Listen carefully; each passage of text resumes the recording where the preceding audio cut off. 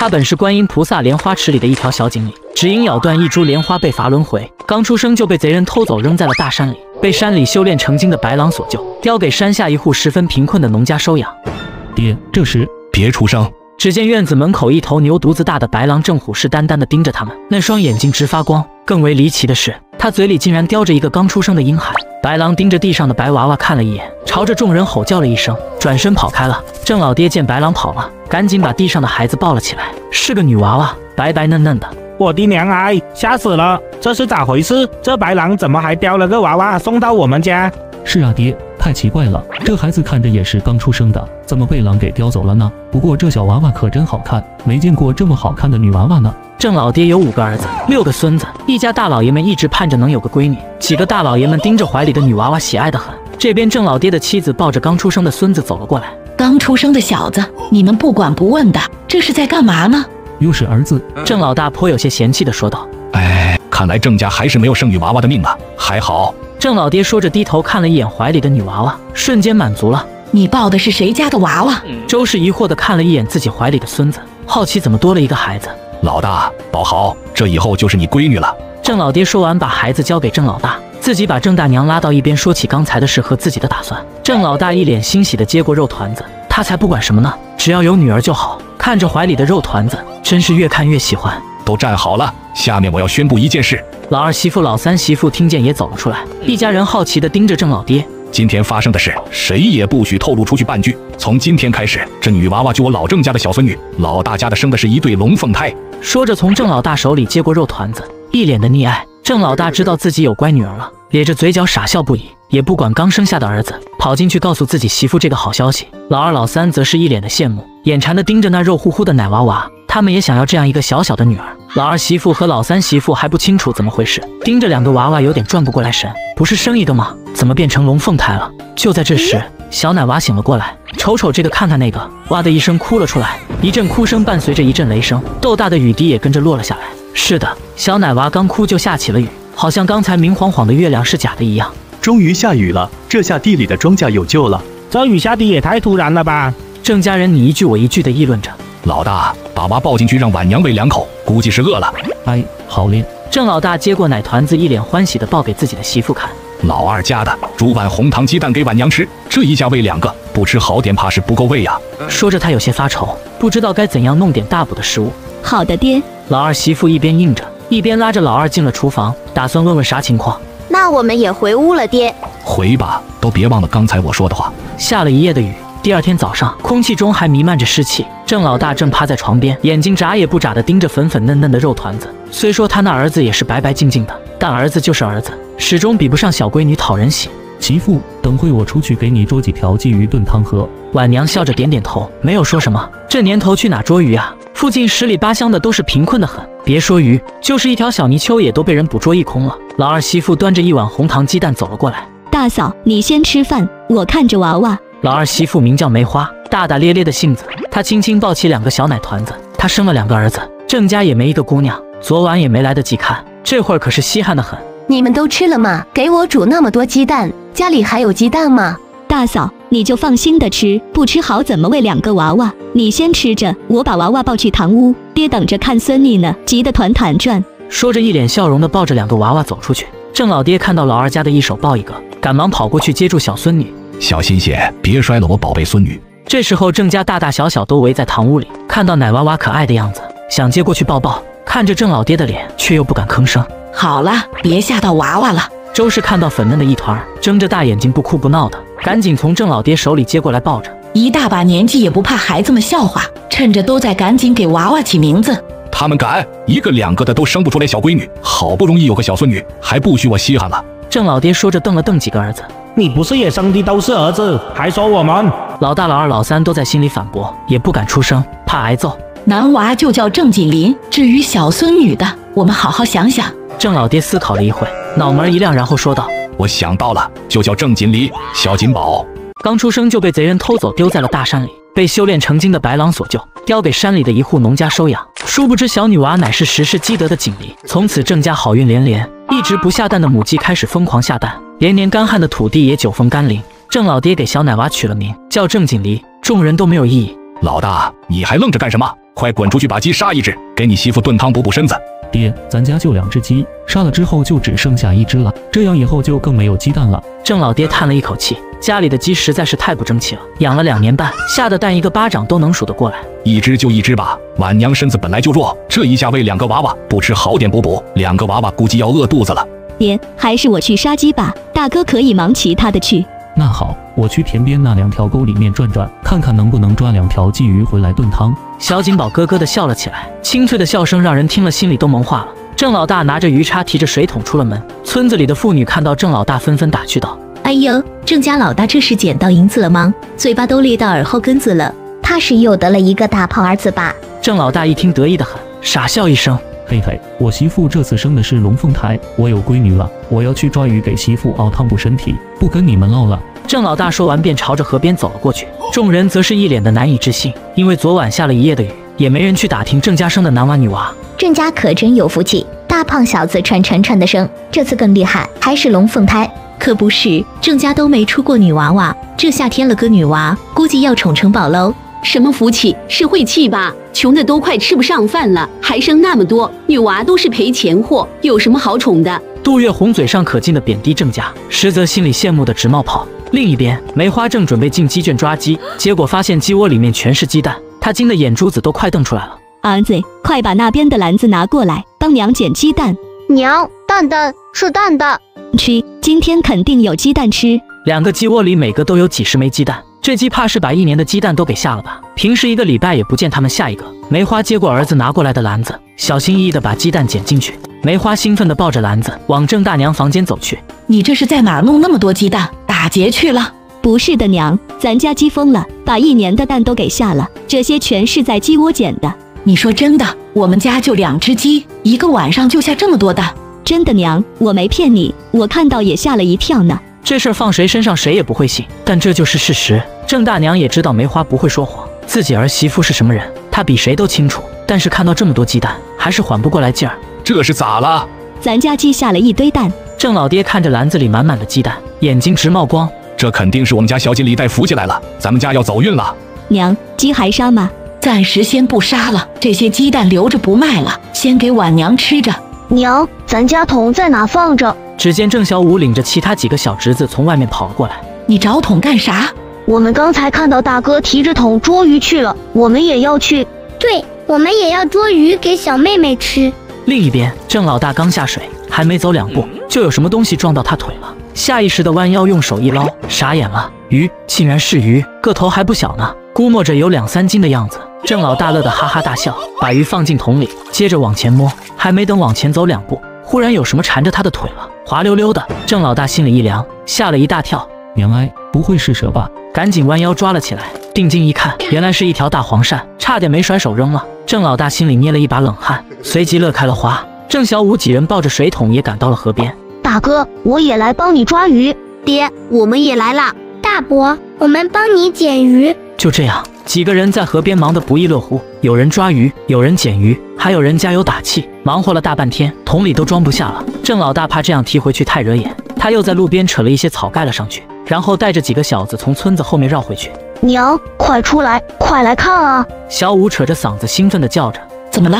叫什么呢？正在厨房忙活的几人，包括郑老爹和郑老二、郑老三都走了出来。爹，你们看这是啥？说着把桶上面盖的草都给拿掉，大桶小桶整整6桶鱼。一家人愣住了，本来鸡蛋的事儿还没消化，这会儿都已经不知道说什么了。厉害吧？这些都是我带着这几个小子抓的。对，都是我们抓的，我还抓了泥鳅呢。哈哈，我就说我们家要走好运了，快，先把鱼给收拾一下，中午再加个鱼汤，每个人都能吃。郑老爹开心的不行，越发相信小锦鲤就是带着福气来的。郑家今天开饭有些晚，但是有鱼有鸡蛋，再配上孩子们挖的野菜，一家人围在一起，美美的吃了一顿有史以来最好的饭，比以前过年吃的都好。吃完饭，郑家众人开始各忙各的，一群小子也跑去山边割猪草去了。梅花、小云，等会你俩先别忙其他的，帮我把这些鱼收拾一下，晒给做成鱼干。屋内晚娘低头看着睡得香甜的小锦宝，思绪万千，不知小锦宝是不是真的能带来好运。郑老大刚回来就跟他讲了鱼的来历，那么稀罕的事儿他现在也还没消化。第二天一早，周氏用竹篮子装了2条鱼，对着郑老大交代道：老大，你去把这2条鱼给村长家送去，借的红糖也算还了。娘，就一点红糖用不了2条鱼吧？郑老大有些不舍，周氏望着儿子傻乎乎的样子，有些来气。你傻呀，我们都在村里住着，有个事儿干嘛的不都得找村长？村长一家都是好人，以前要不是靠村长帮衬着，早就把你们饿死了。是，娘你别生气，我这就送去。梅花则是再次来到了鸡窝，她要看看今天是不是还有鸡蛋。当她把鸡抱起来之后，果然跟她想的一样，又是满满2窝鸡蛋。这次她没把鸡蛋捡起来，而是转身跑回去了。娘，快跟我来！怎么了这是？周氏虽疑惑梅花的异样，却还是跟着她去了。众人围在鸡窝前都愣住了，这鸡是真的疯了，鸡肚子也就这么大，这蛋是从哪儿下出来的？也太多了吧！娘，这是真的吗？不是做梦吧？是啊，娘，这也太离谱了。梅花、小云，你们把鸡蛋用篮子装起来。郑老爹则是一脸严肃，叮嘱着众人说道：“这是我们家的福气，反正我们不做亏心事就行，但是一定要记住，千万不要把这事给说出去。”放心吧，爹，我们知道的。老二、老三，你们等会提着鸡蛋去镇上卖掉。是爹。收拾好行头，2个人就准备出发了。对了，去到镇上看看老四，然后记得买一些棉布回来。小孩子一天一个样，给锦宝做些衣服穿。郑老二和郑老三来到镇上，直奔菜市场。刚到菜市场门口，就见一个人左顾右盼，一脸着急的样子。小哥，可知道哪里有新鲜鸡蛋卖？老二、老三相视一眼，这也太巧了吧！他们刚提着鸡蛋来卖，就碰到要买鸡蛋的。你要多少？越多越好，我家夫人和姨娘都生了，这不，主家吩咐我出来买新鲜鸡蛋，这一时半会儿的，上哪儿买那么多新鲜鸡蛋啊？老三看了一眼老二，然后把篮子掀开，说道：“我们刚好就是从村里来卖鸡蛋的，你看这些可行？”这人一看，眼睛都亮了。哎呦，这鸡蛋个头真大，看着是新鲜的，我全要了。说着拿出来一个碎银子递了过去。郑老三看着眼前的银子有些吃惊，这还是他第一次看到银子。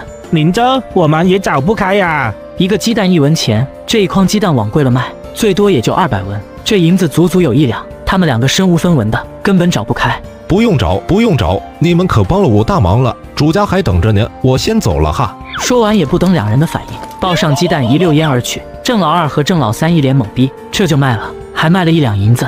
二哥，我们先去看看老四，再去给小侄女买布吧。郑老四今年15了，家里人口多，吃不饱肚子，就在镇上一家药店当学徒，管吃管住，倒也自在。二哥、三哥，你们来了，怎么也不进来坐坐？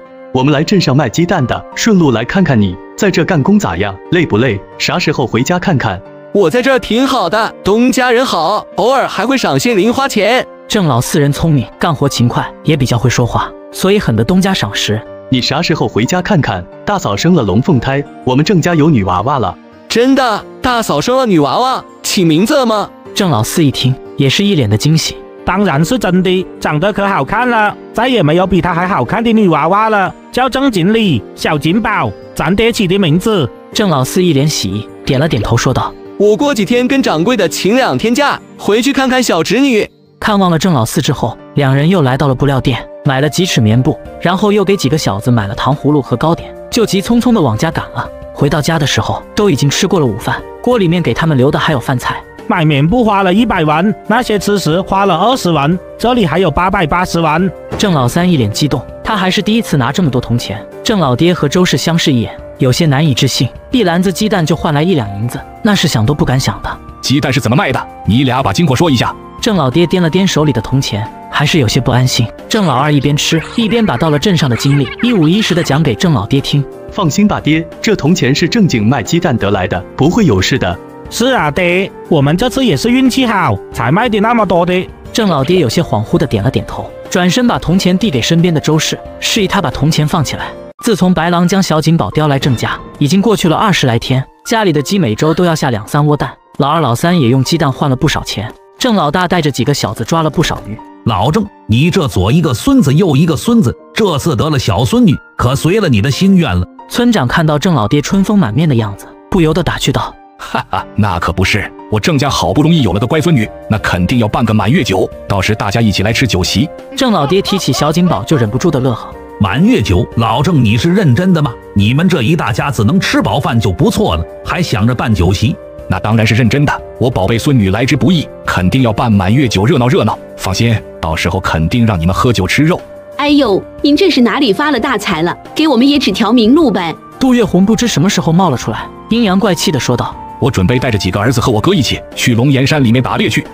老郑，这可不是闹着玩的，可不能为了办个酒席去送命啊！就是龙岩山里面可是有人亲眼见过大虫的，还吃过人，那里面可进不得。几人一听劝说道：“人家人口多，有大虫也不怕，想去就去办，你们装什么好人？”杜月红是巴不得别人都不好，话一出口就让人想给他一巴掌。郑老爹冷哼着说道：“我家怕不怕大虫不用你操心，但是今天我话放这儿了，满月酒我办定了，谁来都欢迎，唯独你杜月红，哪儿凉快上哪儿去，别去我家转悠。”不去就不去，谁稀罕去啊？还指不定能不能办成呢。郑老爹冷哼一声，也懒得搭理他，转身往家里走去。此时周氏正抱着小锦宝坐在院子里乘凉，见郑老爹一脸气愤的回来，有些疑惑：“这是怎么了？”“没啥，跟那杜大嘴吵了几句。”郑老爹一看见小锦宝，什么不悦都跑得烟消云散了，走了过去将锦宝抱在怀里。小锦宝眨着明亮的眼睛，长长的睫毛，白皙的皮肤透出粉嫩，看着都萌化了。突然，小锦宝看向门口，咯咯地笑了起来，好像门外有着什么东西。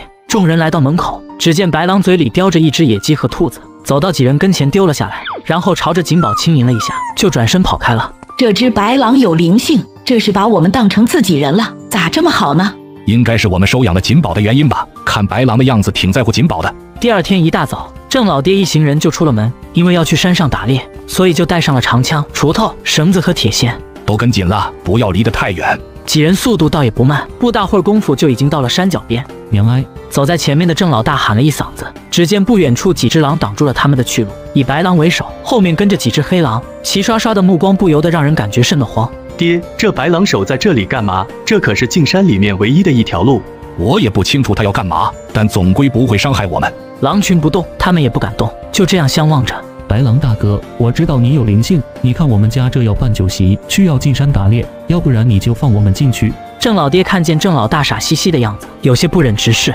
他要是能听懂你说的话，那就怪了。白狼盯着几人嗷呜地叫了一声，把郑老爹一行人吓得一哆嗦。只见从远处跑来一只灰狼，嘴里叼着一只又肥又大的狍子，丢在众人跟前。几人相视一眼，这白狼还真是有灵性，对他们一家这么好。郑老爹没说什么，对着白狼微微弯腰鞠了一躬，算是道谢。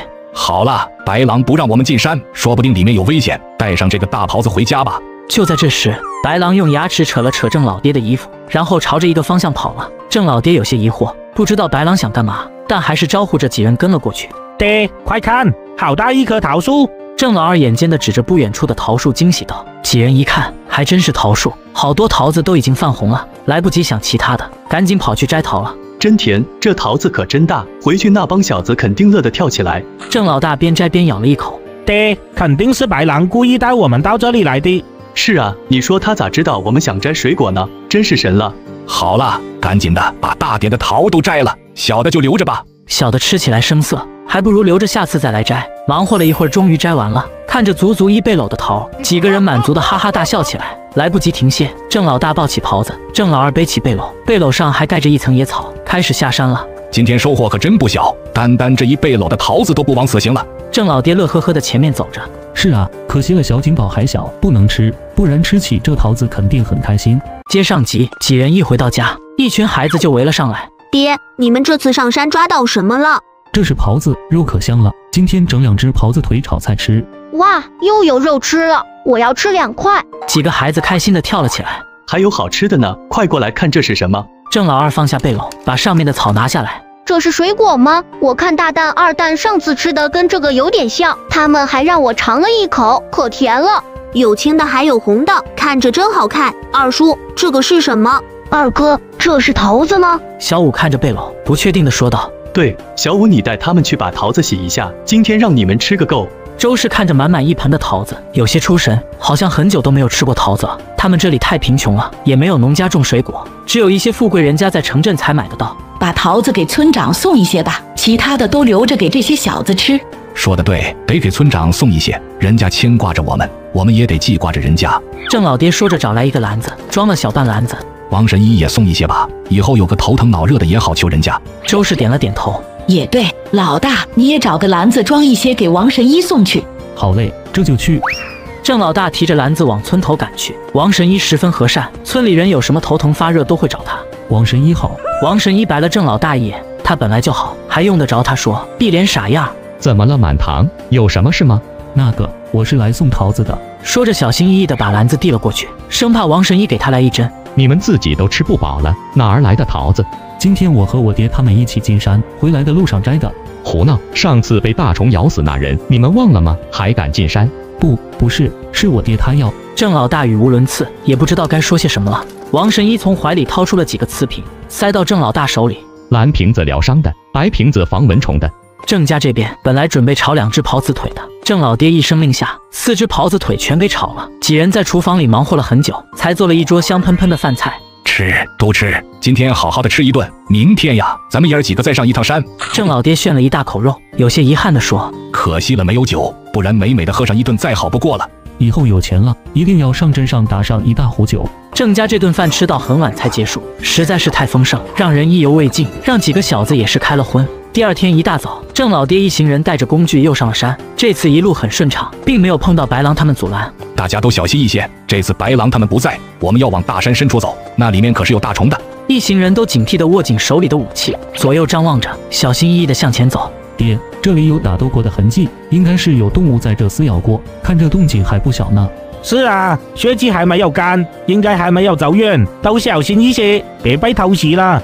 话音刚落，突然身后传来一阵沙沙声，惊得郑老爹一行人连忙转身，只见白狼威风凛凛地站在那里，身上一大片血迹，显得有些触目惊心。郑老大看到是白狼也不怕了，心疼地朝他走了过去。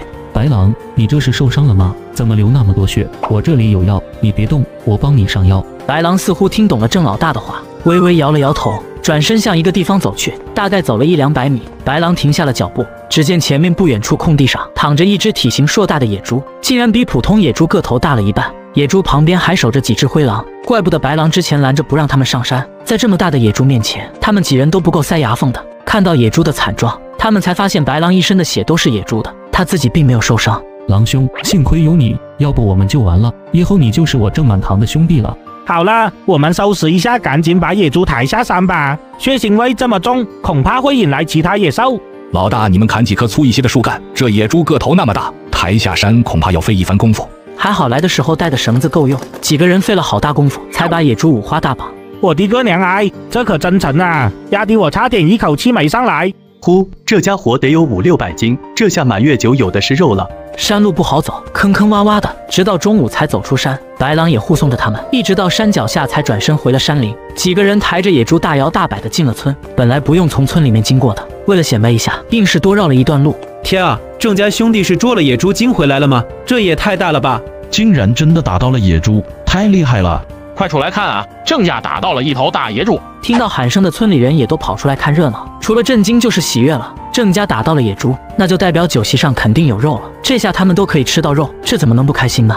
看到郑家人打到了野猪，村子里喜声一片，唯独杜月红绿着一张脸，躲在树后面不敢上前。他此时恨透了自己的一张嘴，得罪了郑老爹，这下酒席肉再多也没有他的份儿了。想着想着，悔得肝都疼了。村长招呼着几人帮忙宰杀野猪，因为人多，很快就把野猪宰杀完毕。周氏带着儿媳把切分好的猪肉用盐腌制起来，挂在院子里通风。忙活完之后，村长他们正准备走，被郑老爹挽留住了。村长，你们就先别走了，今天都留在我家吃吧。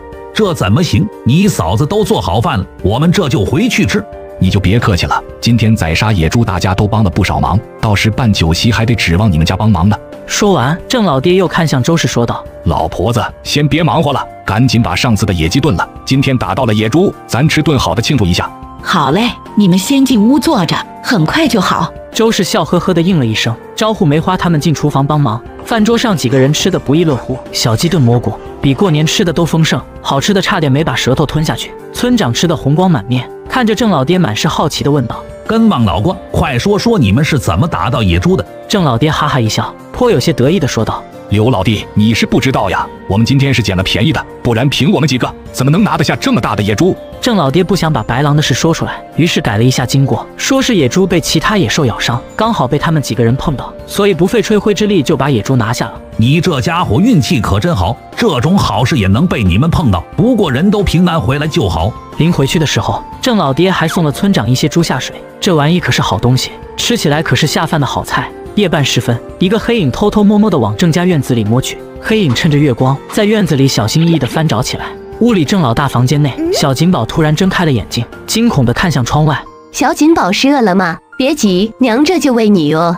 景宝着急地摇着头，现在他还不会说话，急得小脸都红了。咋回事？景宝这是怎么了？郑老大把景宝抱起来，笨拙地摇晃着。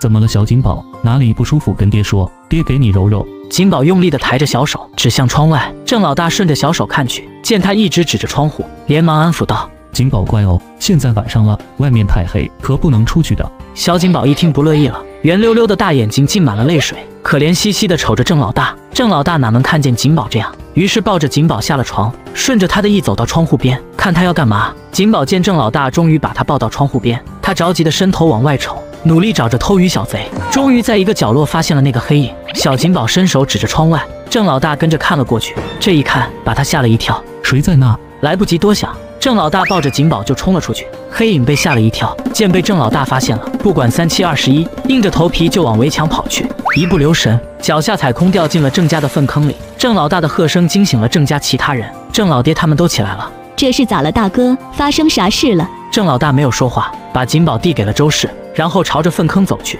郑家的粪坑有1人多深，平时都是用草个子虚掩着，家里的鸡粪都是倒在里面的。此时的黑影已经被熏得有些发晕了。郑老大怕闹出人命，在角落拿了一根大木棍，把黑影挑到边上。借着月光，众人终于看清了，这不是同村刘三的媳妇杜月红吗？好你个杜大嘴，做贼竟然偷到我家来了，活该你遭报应，淹不死你也熏死你。郑老爹他们也明白过来，杜月红这是来偷肉来了，于是吩咐郑老大去叫刘三过来把人接走。刘三听到自己的婆娘竟然做出这么丢人的事儿，一路上一直赔不是，还躺那儿装死呢，脸都被你丢尽了，还不站起来滚回家。杜月红虽然嘴里还在吐着白沫，但是知道自家男人真的生气了，也明白自己的惨状，一句话也不敢说，爬起来低着头一摇一晃的跟着刘三回家了。我家景宝可真棒，都会抓贼了。景宝咯咯的笑了起来，他可是最聪明的鲤鱼，捉贼简直是小事一桩。转眼就到了景宝满月这天，郑老四也从镇上请假赶了回来。爹，我回来了。老四回来了，你还没见过你小侄女吧？我跟你说，你小侄女可好看了。郑老四的心里早就痒痒了，抱着自己用攒下的银钱买的红色棉布，满脸期待往郑老大的屋子走去。嫂子，老四回来了，快进来，景宝现在醒着呢。郑老四闻言急忙走上前去，看着白白嫩嫩的一团，心里软乎乎的，想要抱起来，又不知道怎么下手。景宝嘴里吐着泡泡，有些好奇地盯着郑老四，不明白这个人为什么一直盯着自己。景宝，看这是什么？四叔专门给你买的。郑老四说着，将手里的红布递到景宝跟前。景宝伸出小手抓了抓，这是什么？颜色好漂亮，他好喜欢。四叔，这个人是四叔吗？四叔是什么？景宝歪着脑袋看着郑老四，眼神亮晶晶的，别提多可爱了。到了满月酒开席的时间，村里的老老少少都来齐了，大家条件好点的随了几个铜板，条件不好的送了一些粮食，都不是空手来的。随着一道道荤菜上了桌，香味把大家吸引的口水都要流下来了。他们知道酒席上有肉，但是没想到郑家那么大方，上的菜竟然都是肉，并且盘子都装得满满的。他们还没吃过这么丰富的饭菜，就算过年也没见过这么多肉，顿时感觉自己来随的东西太少了。大家都知道，我老郑家这么多年只生男娃，就缺小闺女。这次我老郑家添了小闺女，今天刚好满月，为了庆祝，才有了今天的酒席。大家能来，就是给我老郑面子，各位都吃好喝好，不要客气，放开肚子吃，有的是肉。说完，郑老爹抱着景宝进了屋，桌子前的众人才开始大快朵颐起来，都生怕吃慢了没有了。刚吃到一半，院子外就来了几个不速之客。李莹，你这个没良心的，给我出来！这么好的酒席竟然不通知我们，你的良心都被狗吃了！叫骂的是郑老三媳妇的娘，她身后还跟着一家老小，看样子是有备而来。郑老爹他们也走了出来。周氏见他们气势汹汹的样子，火气也上来了。姓王的，你抽什么风呢？我们两家早就不来往了，你现在在这里找什么存在感？哼！李云是我女儿，就算她嫁到你们家，也不能忘了根。你还有脸说李云是你们卖到我家的？早就跟你们断绝关系了。现在你来找女儿了。王氏虽然没理，但还是硬着脖子吵。她是我生的，我养大的，再怎样这层关系也在，是断不掉的。什么时候她都得叫我一声娘。李云跟郑老三是没人介绍认识的，两人都看对了眼。但是李云的家人非得让郑家拿出5两银子，不然两个人就作罢。对于乡下人来说，平时娶亲最多也就2、3两银子，他们竟然狮子大开口，张嘴就要5两。李云反对他们，还被狠狠打了一顿。好不容易把银子凑齐了，王氏还耍赖，迎娶那天临时加价，两家关系就此闹掰。现在他们一家人不知道哪里听说郑家发财了，又动起了心思。你们这次来到底想干嘛？也不干嘛，就是我儿子要娶亲了，手头有点紧，来借一些银子。听说你们打到了野猪，顺带借一些肉。你要借多少？也不多，5两，10两，10两银子就行。肉嘛，先来个50斤。王氏一张嘴就是狮子大开口，10两银子还说不多，脸皮真是够厚的。1分没有，你们走吧。你个不孝女，良心狗肺的东西，这么多年白养你了。说着抬着胳膊就要往李云脸上招呼，郑老三眼疾手快的拦下，气得想打回去。看着李云难过的样子，没跟他们一般见识。你说没有就没有，今天你们借也得借，不借也得借。李云的哥哥是个混混，这会看他娘败下阵来，想来硬的。放肆，在我们后岩村还轮不到你们来横的。村长一看怒了，这是欺负到家门口了。话落，村长的儿子还有村里面的年轻小伙都站起身来，挡在前面。李云的大哥见势不妙，缩到王氏身后，不敢出声了。哎呦，那么大火气干嘛？都是一家人，菜快凉了，我们先坐下吃饭。谁跟你们是一家人？空着手来的，还想吃肉？哪有那么好的事儿？我们不欢迎你们，哪儿来的回哪儿去。好好的酒席被他们打断，郑老大憋了一肚子气，还想吃肉，吃屎都便宜他们了。怎么说话呢？都在这吃席呢，我们是李云的家人，怎么不能来了？我没有你们这样的家人，你们走吧。李云是个拎得清的，他早就对他们死心了，他的家人只有郑家人。你个死妮子，说什么傻话呢？你可是娘10月怀胎生下来的，可不能胳膊肘往外拐。今天我们办酒席，不想闹得太难看，你们自己走吧，动起手来就不好看了。郑老爹不想跟他们浪费口水，直接下逐客令。李云的爹面色早就难看了，他本来不愿意来的，耐不住他们非要来，这下脸都丢尽了。走。说完转身就走，步伐有些急促。老头子。王氏见他走远了，不舍得看着桌子上的肉，才1步3回头的跟着离去。郑老爹叹了一口气，招呼大家都坐下吃饭，院子里这才恢复热闹一片。转眼半年时间就过去了，小锦宝也已经摇摇晃晃地学会了走路，每天迈着小短腿在院子里面转来转去，嘴里还口齿不清地叫着个。跟他一样大的锦麟还是一样的懒。锦宝会走路了，他才只会爬，不过倒是会跟着锦宝一个字一个字地讲话。小叔，玩儿。锦宝抱着小五的腿开始撒娇。锦宝想玩什么？大哥陪你。小锦宝拉着小五和几个哥哥玩躲猫猫，锦宝撅着小屁股躲在水缸旁边，身上盖了一层草。小林也趴水缸的另一边，两个小家伙一左一右，像两个小肉球。锦宝，你藏好了没有？大哥哥马上要来抓你喽！小强说完就来到了水缸旁边，看到两个小家伙认真躲藏的样子，忍不住打趣道：都藏在哪里呢？小锦宝藏哪里了呢？我怎么都找不到呢？锦宝吓得赶紧捂住自己的小脸，一动不敢动。小强逗了他一会儿，被萌得不行，这才开始找其他人。等到玩第2圈的时候，锦宝想藏在一个更好的地方，院子里看了一圈也没有他满意的，见大门开着，就偷偷的往门外走去，跌跌撞撞的走了一段路，感觉够远了。锦宝看到路边有一个草垛，锦宝眼睛一亮，兴冲冲的跑过去，藏在里面，还不忘抓一把草盖在自己身上。他藏的地方肯定是最隐蔽的，谁也找不到。院子里，小五没多久便抓到了小程，只是众人都出来的时候，没有发现锦宝的身影。小翔、小瑞，你们知道锦宝藏哪里了吗？不知道啊，锦宝没跟我们藏在一起。锦宝，快出来！小叔找到你小程哥哥了，你不用藏了。只是喊了很久，锦宝并没有出现，几个小家伙都慌了起来，开始在院子里翻找起来。李云听到动静，走了出来。怎么了？发生什么事了？三婶，妹妹不见了，我们玩躲猫猫，不知道她藏哪儿去了，找不到了。郑家人听说锦宝不见了，一个个都急得抹眼泪。好了，都别哭了，他还那么小，肯定跑不远的。老大，你们去村里找村长，让他们帮忙一起找找，我们分头行动。村民们虽然平时有些小矛盾，但是一有事情也是团结得很。听说锦宝不见了，所有人都自发帮忙一块找，而此刻的小锦宝竟然趴在草垛里睡着了。所有人都没想着往这个方向找，这边除了草垛什么都没有，任谁也不会想到他那么小的一团竟然能跑那么远。这时候马路上迎来一架马车，异常华丽，一看就不是普通人。马车里面的人似乎感应到什么，急忙喊停了马车。只见从马车上下来一个着装华丽的少年，大概8、9岁的样子，白皙的皮肤显得有些病态，但是依然挡不住俊俏的模样。主子，快到了，您怎么？少年没有说话，径直走向草垛的位置。他总感觉那里有东西吸引他，这种感觉很奇怪，却没办法拒绝。走近一看，竟然看到一个奶娃娃，白里透红的皮肤嫩得吹弹可破，一身小红袄衬得小脸格外的可爱。少年忍不住把小奶娃抱了起来，这个娃娃莫名的吸引着他，让他不自觉的想靠近他，想对他好，并且一靠近他，就感觉浑身的力气都回来了。平时走几步都喘得不行，现在抱着他竟然没感觉。